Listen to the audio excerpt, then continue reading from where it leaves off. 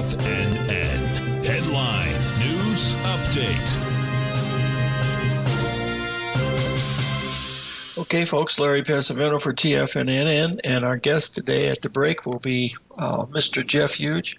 We have something really significant happening here, folks. I wanted to bring it to your attention. This is the chart that we got from our good friend Stan Harley, who does a lot of work on the Fibonacci ratios time series, and she was looking for a low on the 17th. Now, we're right at the 18th today, so it could be off by a day, but something very, very dramatic has happened, folks. I'm going to show it to you right here because I happen to be watching it very, very closely. Now, here is the Dow Jones.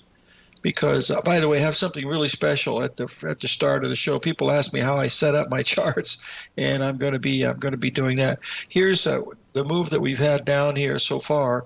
You notice that this little alert that I have on here. If we start getting below here, that means you're going to have an outside day. In other words, you made a higher high than the previous day, and then a lower low. And we get below this one, there's trouble in River City.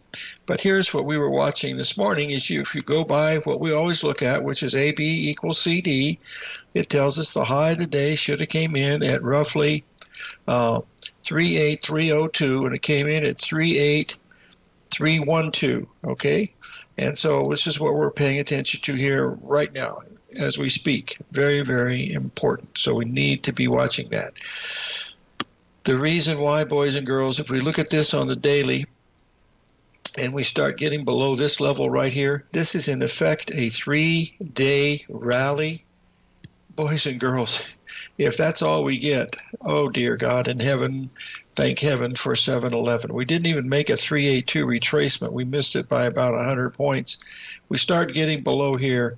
That's when that means there's going to be something, really nasty to have happen. So those are just a couple of things that are on the agenda for today. So let's stay tuned. And we have a little bit of an educational sequence coming up. People have asked me, especially Mr. J.B. Action Jackson from Discotech, this next part is going to be for you, my friend.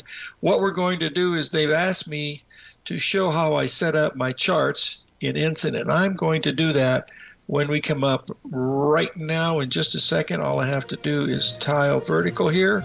Hold on one second, and I want to get this out of the way.